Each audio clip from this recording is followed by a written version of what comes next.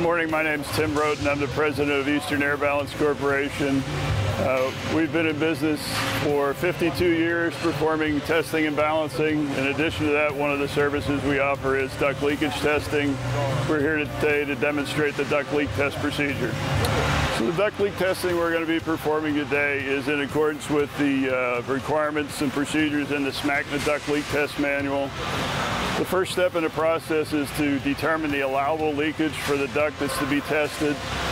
The process for doing that is to have a sketch of the system to be tested and identify each of the duct sections. By doing that, we perform a calculation to determine the actual square footage of surface area that's exposed to each test.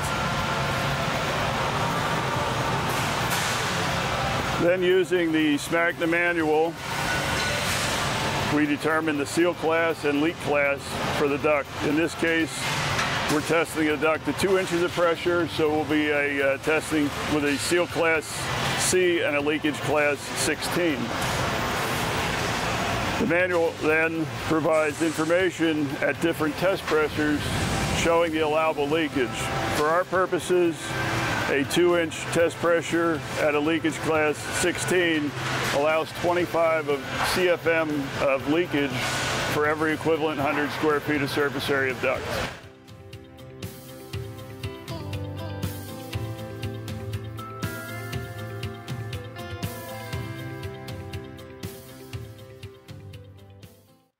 So this is a duct leak test rig that consists of a blower and a test tube that has a calibrated certified orifice plate in it. First step in the process will be to energize the fan, open the blast gate of the fan until we get the required static pressure in the system to be tested, which in this case will be 2 inches. Once we achieve that, we'll measure the differential pressure across the orifice plate and calculate the actual leakage.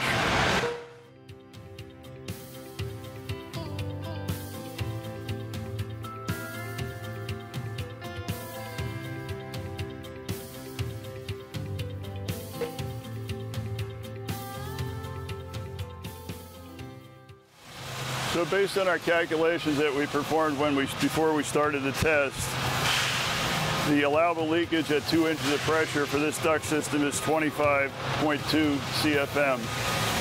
With the system pressurized to 2 inches, our actual measured differential pressure across the orifice was 0.085. If I take that and use the constant for the orifice, it shows that we have an actual leakage in this system of 13.4 CFM.